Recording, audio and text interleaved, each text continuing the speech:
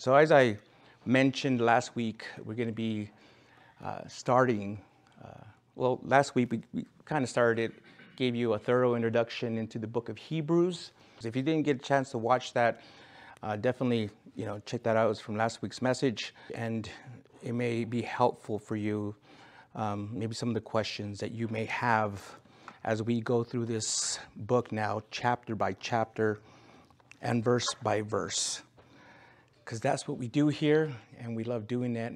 I love teaching and sharing with you and preaching the Word of God that way. I think it's, one of the best ways to learn. So, as I said, we're going to be in Hebrews chapter 1 this morning, and we're only going to be covering the first 3 verses because they're so significant, they're so important. And I'm going to be showing you how Jesus is better than the Old Testament prophets. All right, let's pray and ask the Lord to speak to us this morning, and to open our hearts and minds. Heavenly Father, we are thankful that you've brought us here on this beautiful January morning. We ask that you bless this time, Lord. We pray that all our problems, issues going on outside these walls may fade away. And right now, may we just dedicate this time to you, Lord. As we continue in this time of just drawing near to you and worship now, Lord. As we worship you now, as we hear the word, read the word, and just chew on it as well, Lord. I pray you will change lives here, Lord, that you will transform hearts, and you will do the same for those that are watching and listening to this message, Lord. Wherever they may be, wherever that may be, whenever that may be. Lord, we know that you're a big and awesome God, and nothing is beyond your knowledge, nothing is beyond your grasp, Lord, and that you've ordained all things according to your good plan and purpose. We pray again that you bless this time. We're about to read your word, and may you speak to us powerfully. Pray this in the name of your Son, Jesus Christ. Amen. All right. Hebrews chapter 1. And again, the title of my message is Jesus is better than the Old Testament prophets. Hebrews chapter 1, verse 1. And there the Word of God says, long ago God spoke to the fathers by the prophets at different times and in different ways. In these last days he has spoken to us by his Son. God has appointed him heir of all things and made the universe through him. The Son is the radiance of God's glory and exact expression of his nature, sustaining all things by his powerful word.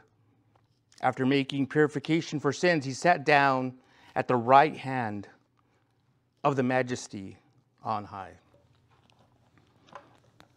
So here again, the writer of Hebrews. This is a letter, so this isn't like a typical letter. It doesn't begin with a typical introduction like you wouldn't see in Paul's letters. Here, the introduction is simply, it's about Jesus. Now, on the premise that a superior messenger brings a weightier message, in these 3 verses, the writer indirectly shows Jesus' preeminence over the Old Testament prophets.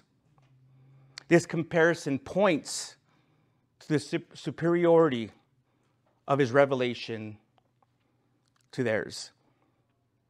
Long ago, God disclosed truth to the Jewish fathers. And let me give you some examples of how that was so. He spoke to Moses by a burning bush. He spoke to Elijah by a still, small voice. He spoke to Isaiah by a heavenly vision. He spoke to Hosea by his family crisis. He spoke to Amos by a basket of fruit. Well, if you've read those stories, you're familiar with those stories, you know that when he did that, he did it at different times and conveyed it in a variety of different ways. Now, more recently, God has again spoken. However, this time, it wasn't delivered through mere human seers, but by divine spokesman, his Son. Now, Paul makes it clear in Romans chapter 1 that not only creation all around, but also conscience, the conscience within every man, every woman, verifies the existence of God. Throughout Scripture, angels have attested to the reality of God. Prophets have spoken clearly and unmistakably of God's truthfulness, of God's existence, of God's word. Yet, in none of these ways, creation above, conscious within, angels from on high, prophets in our midst, was a message complete. It wasn't comprehensible. It was difficult to grasp. So God sent his Son, his final word to humanity. There's nothing more to be said. There's nothing left unsaid. It's all said in Christ. Well, then you might be wondering or asking, why didn't God just send his Son in the first place? Why did he bother with the lengthy process of sending the prophets, of speaking, and also of speaking through creation? Why didn't he just send Jesus immediately? I'll suggest that our pride is the answer. Now, Father, you didn't have to send your Son, we would have said. We could have figured you out by looking at the stars. Or if you would have just blessed a prophet, we would have gotten your message from him. Or surely an angel would have been sufficient. It's almost as though the Father has to constantly let us play out all our options in our heads before we realize our own stupidity, before we say, you know what, we're sinners. We're not capable of figuring things out. Father, we need Jesus. You see, had we gone through this entire process in human history, I believe we would be arguing perpetually. Oh, Father, you didn't have to become a man and dwell among us, and certainly you didn't have to die for us. You could have just given us 10 rules, and we would have lived by them. That's the tendency of humanity, to feel like we can do it. So God has to allow history to unfold in such a way that we see that we're losers, failures, blockheads, idiots, until we finally say, we're stuck. We need your Son to dwell among us. We need a Savior to die for us. We need Jesus. Now, verse 3. I'm going to share some things in verse 3 that are pretty amazing. Okay, actually, it begins at the end of verse 2. And there it says, God has appointed him heir of all things. There we see that Jesus is the inheritor. The Father has willed everything to the Son, and we are his inheritance, according to Ephesians chapter 1, verse 11. This explains the parable Jesus told in Matthew chapter 13 about a man who walked through a field, found a treasure, and bought the field in order to take out the treasure. What is that parable about? It isn't about us selling everything to buy the treasure of the gospel. No. For in an earlier parable in the same chapter, Jesus says the field is the world. Jesus bought the world with his own blood. Why? He wanted the treasure that was in the world. And what was that treasure? We are. We are his inheritance. Isn't that amazing? Isn't that beautiful? And again, he says later on in that same verse, Hebrews chapter 1, verse 2, and made the universe through him.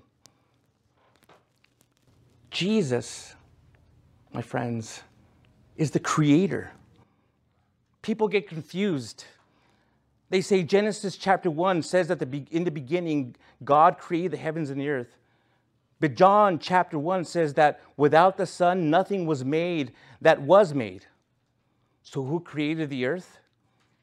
The Father or the Son?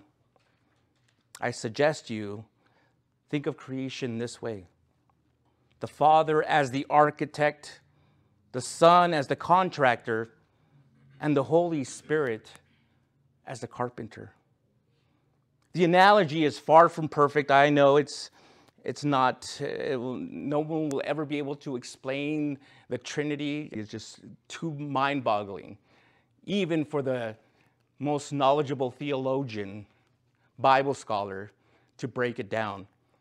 But the fact is that all three persons of the Godhead were involved in the creation process. Creation occurred from the Father, by the Son, through the Holy Spirit. Well, in the beginning of Hebrews chapter 1, verse 3, it says, the Son is the radiance of God's glory. You see, there, in that verse there, we learn that Jesus is the radiator. A reflector is something that bounces light off itself. For example, the moon is a reflector of the glory of the sun. When you see the moon, you're not seeing its own light. You're seeing the reflection of the sun. Not so with Jesus.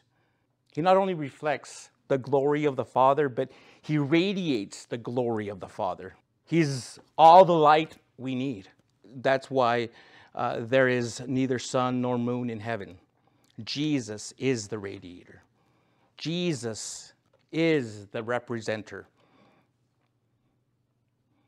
And then again, verse 3 goes on to say that he is the exact expression of his nature. Jesus is the representer.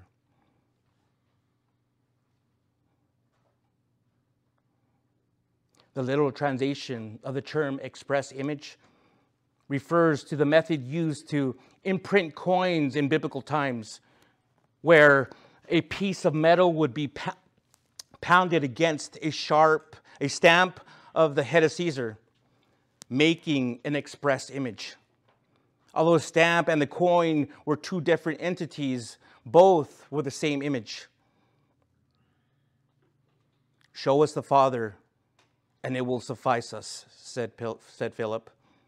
Don't you understand that he who has seen me has seen the Father, answered Jesus. In other words, Jesus was saying, I am the exact expression of God the Father. Then again, back in verse 3. Well, he is sustaining all things by his powerful word. There, Jesus is a sustainer. Now, what holds the atom? The very building block of all matter. What is it? What holds it all together? Nothing other than Jesus Christ and his word. What's going to hold your marriages together? What's going to hold your life together? Your parenting, your sanity. What's going to keep your world from falling apart? Only one thing: the word of his power. Jesus is also the purifier. Verse 3 again. After making purification for sins. The phrase, it means two things. It means through himself, that is, with his own body. Jesus purged my sins. He purged your sins. But it also means that he alone purged everyone's sins.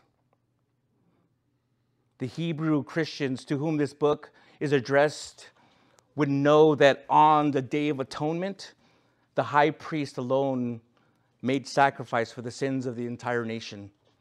The Levitical high priest expended great energy, yet that was nothing compared to the energy expended by our high priest, Jesus Christ. He gave his entire life in order to purify me, in order to purify you from our sins. So again, now moving on. Jesus is our ruler.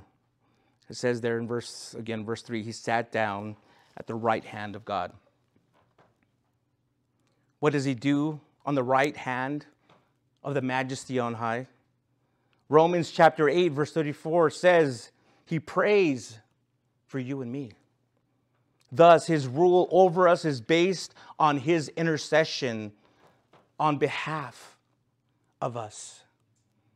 He's up there right now in full bodily form, in his full resurrection form, interceding for you and for me. He's speaking good things about you to God the Father. Even when you mess up, Jesus, I believe this. He's telling me, that's my son, that's my daughter. They've been covered by my blood. So he's interceding again for you and for me.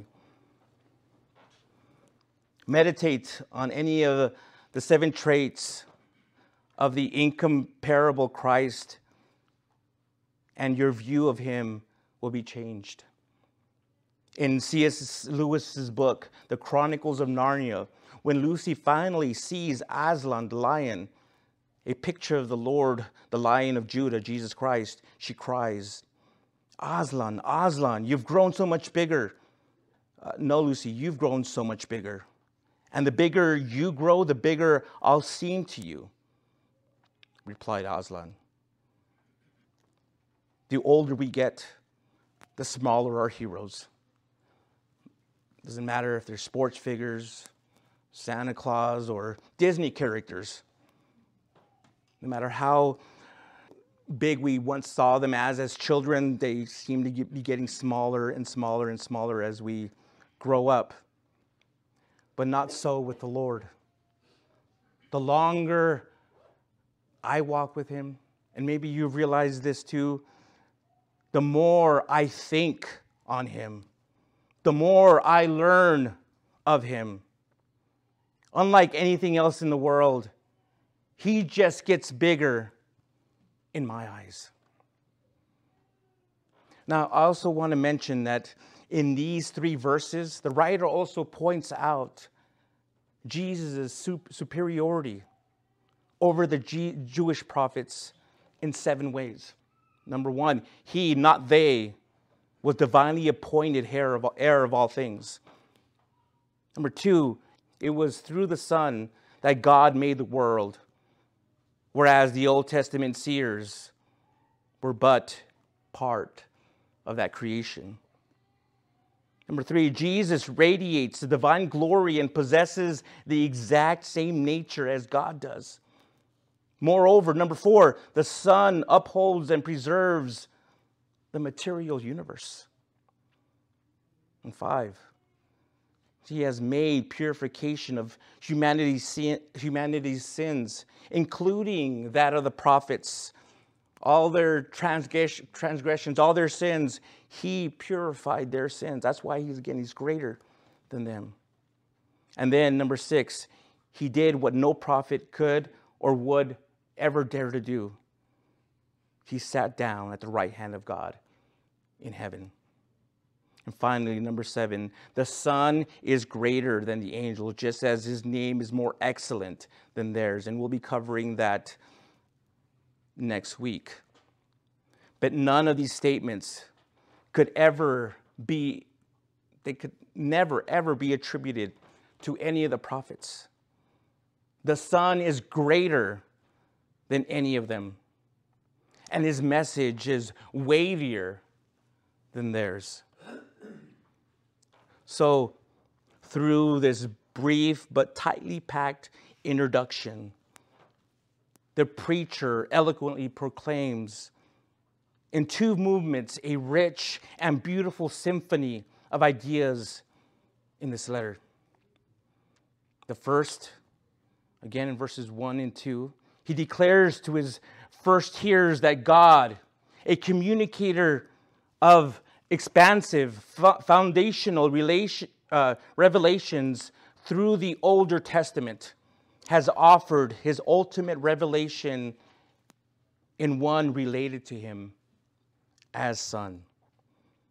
Then, in the second movement, the introduction climaxes in the Son's sacrificial work and the resultant exaltation to the right hand of God. So, using graphic imagery, the purification for sins and exaltation are related dynamically to the close relationship of the Son to the Father, attributing to Christ a nature, which again is the radiance of God's glory, the exact representation of his being. He attributed to Christ works, the creation of sustaining the universe, and he attributed to Christ a status, the inheritance of a name that points to his deity and the uniqueness of his relationship with the Father. With this well-spoken word, the author begins his sermon and lays out a powerful theological foundation for the rest of the sermon. What I want to just now tell you is that this now brings up two central truths. It brings it up to the surface. Number one, the introduction to Hebrews boldly and artistically states that God is a communicator who has spoken to the church. This communication has progressed beyond, but has continuity with the older covenant relation in that God is still the one speaking, and the Old Testament bears witness to that new era.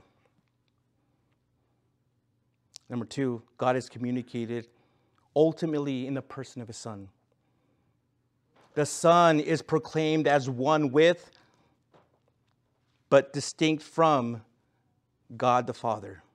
Let me repeat that. The Son is proclaimed as one with, but distinct from God the Father, having a nature, activity, and position that identify him with God. The person and work of the Son is brought to climax and focus in his exaltation to God's right hand, a position of ultimate authority and honor in the entire universe. Now, I want to share with you three applications that are found here. And what I mean by that is three things you can take with you and learn from, and maybe apply in your life, found in these three verses.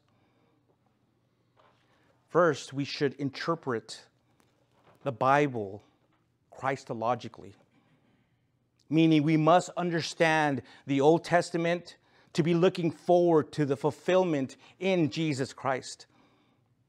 The New Testament shows us how he is the complete and final revelation of God to us. He is God's final and sufficient sacrifice for our sins. As Galatians chapter 3, verse 24 says, the Old Testament law is our tutor to bring us to Christ. Many Old Testament prophecies point ahead to him.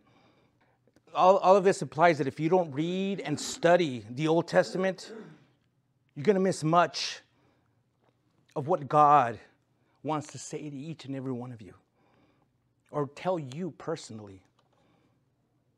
And second, we shouldn't look for to expect any new revelation from God after the completion of the New Testament. Anyone who claims to have further revelation is a false prophet. This includes anyone from, I will say it, Muhammad and the Quran, to Joseph Smith and the Book of Mormon, to Mary Baker Eddy and her teachings. God has spoken definitively and finally in the Old and New Testaments, which point to Jesus Christ and his Son. And so what I mean by that is if someone comes to you and says, hey, I've got this new revelation from God, and it's not, again, if it's not in Scripture, if it's not already stated in God's Word, this is our complete, this is God's Word. So this is his complete Word to us. This is everything that we need to know while we're alive, while we're here. I'm sure he's going to speak to us when we get to our new home, our kingdom of heaven. But for us now, this is his word, his final word to us, the words of Christ, the words of the Old Testament, the New Testament. So if someone comes and says, hey, I have this new message from God, and it doesn't line up with what it says here, yeah, they're a false prophet. Stay away from them. Stay far away from them. They're only going to do harm, and they're going to hurt a lot of people along the way. There's a lot of Christian cults that have begun that way.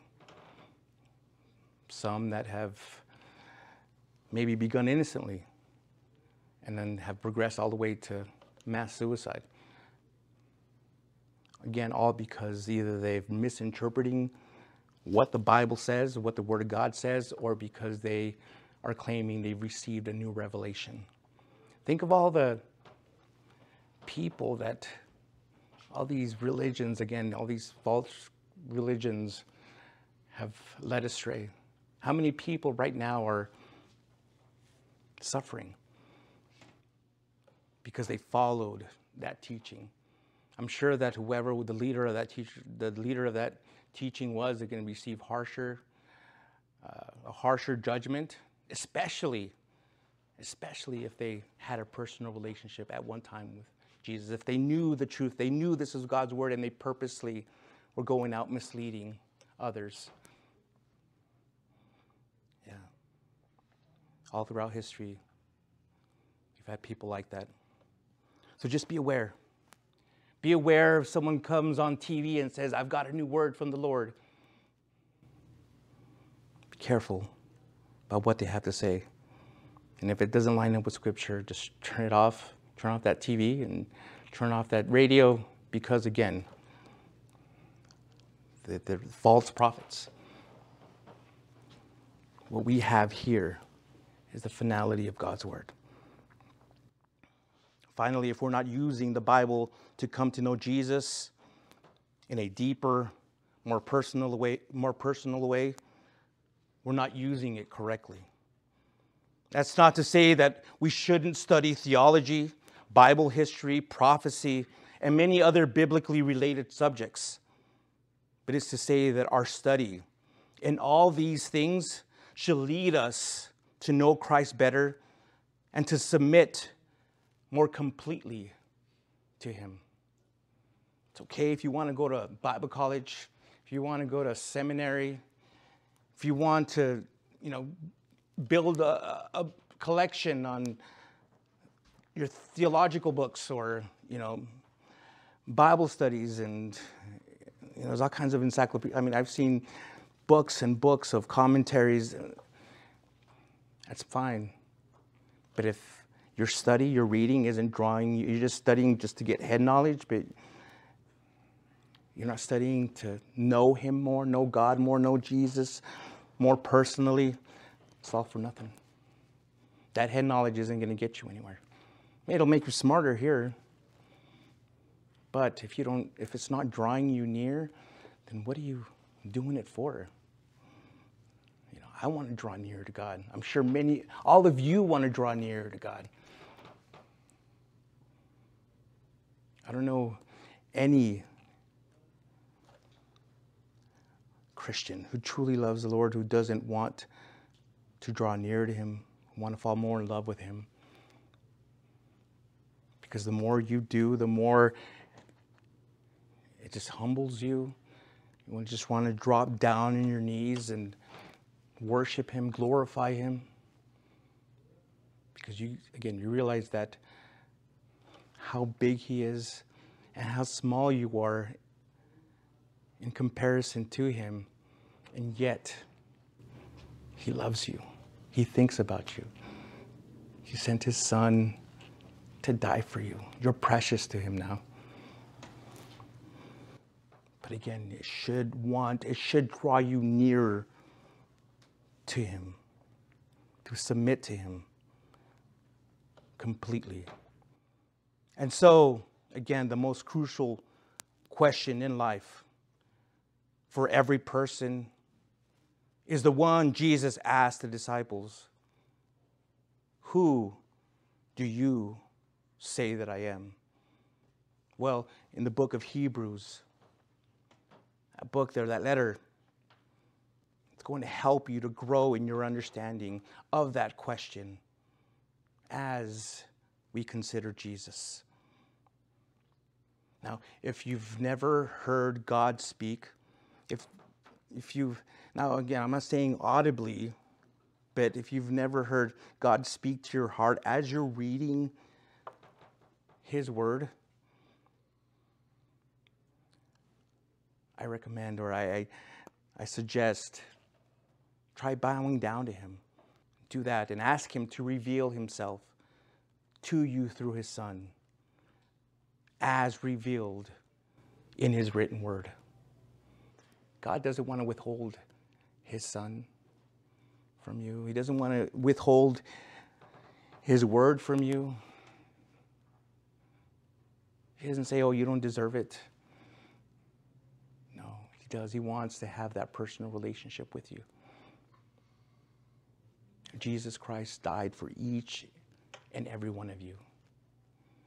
And wherever it is you're watching this, he died for you too.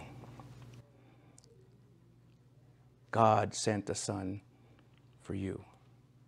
You're precious to him. You're important to him. All you have to do is receive him. That's all he's saying. Here, I have this gift for you. Will you accept it? Maybe you're watching this right now and you never thought of Jesus that way. Maybe you just always thought of him as a good teacher. Maybe you thought he was like, just a prophet who lived back in the day. Oh, he's more than that. He's Savior. He came to die for each and every one of you. He came to forgive you of your sins. He came to free you from the bonds, from the shackles of death, from the shackles of hell. And now, through him now, because of him, you can have freedom. You don't have to worry about your eternal security. If you receive him, if you accept him, if you believe in him, if you confess him,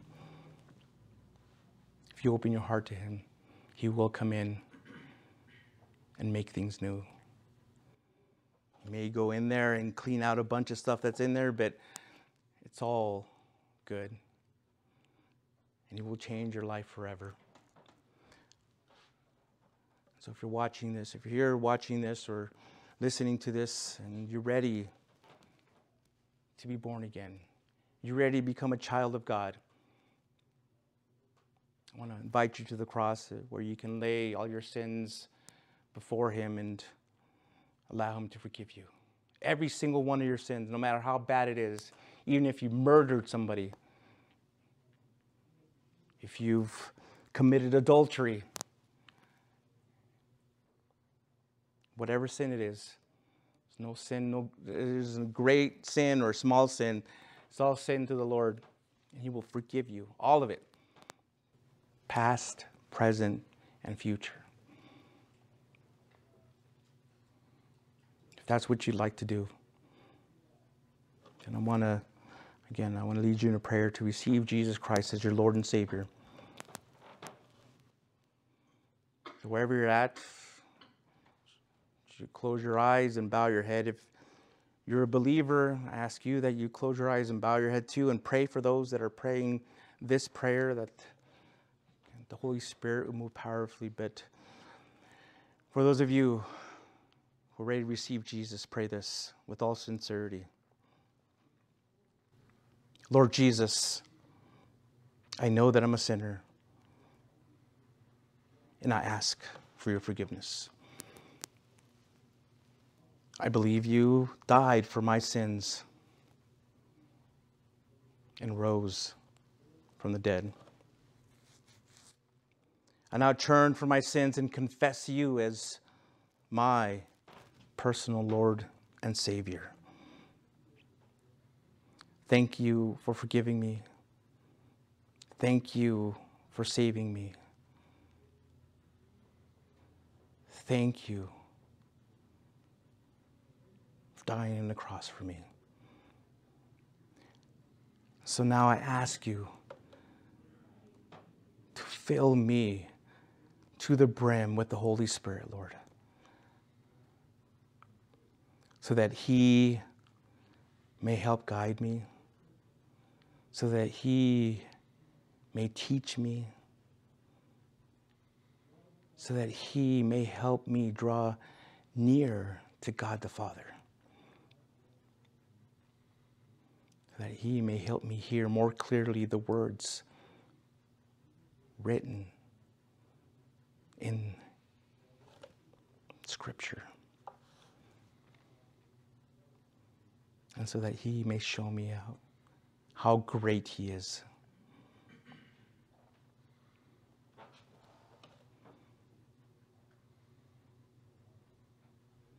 Thank you, Jesus, for giving me new life. In your name, amen.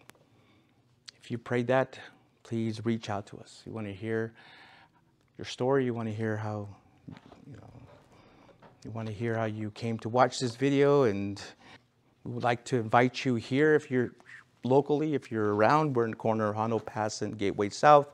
Doors are open to you, to anybody, regardless of what your past life was or what you may have done, what you look like, where you've been, kind of lifestyle you've had. Our doors are open to you. We want to minister to you, continue to share God's word with you. If you're out of state or in different country, give us a call or get a hold of us. We'll lead you, help you find a good Bible teaching church in your area. You're definitely going to need that as a new believer. So that's going to conclude today's message. I want to, for those watching, again, if you need anything, please contact us at our church website. There's all our information, contact information is there. We thank you so much for, again, taking time out of your Sunday to watch this video. I pray that your life will continue to be blessed and changed by God. Thank you. We love you. Goodbye. Thank you so much for visiting us here at Fresh Vision Calvary Chapel. We hope you were blessed by Pastor Angel's message. For more information about Fresh Vision Calvary Chapel, such as our service time or how to get connected, please visit our website at FVCCELP.com. If the Lord is leading you to give to the ministry of Fresh Vision Calvary Chapel, there's a PayPal link in the video description below. Once again, thank you so much for visiting us here at Fresh Vision Calvary Chapel. We hope to see you again soon.